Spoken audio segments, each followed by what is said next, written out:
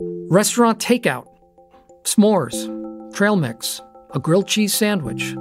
Foods that seem completely harmless, but for people living with food allergies, they can be deadly and already have taken the lives of children and young adults who were accidentally or unknowingly exposed. I'm Steve Carell, and I want to take a minute to talk to you about a growing epidemic that may already impact someone you know. I'm talking about food allergies.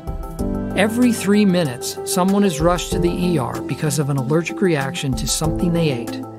Anaphylactic reactions to foods have risen almost 400% in the last decade. This includes swelling of the lips, mouth, and throat, and can lead to trouble breathing and cardiac arrest. A single bite of food can potentially cause a life-threatening reaction in a matter of minutes.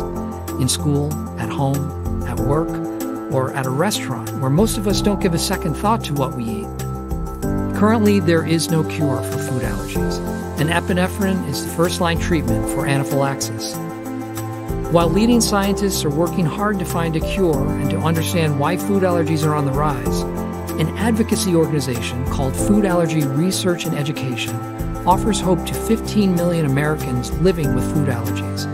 They're working hard to find new treatments, impact legislature, fund groundbreaking research, and keep people with food allergies safe.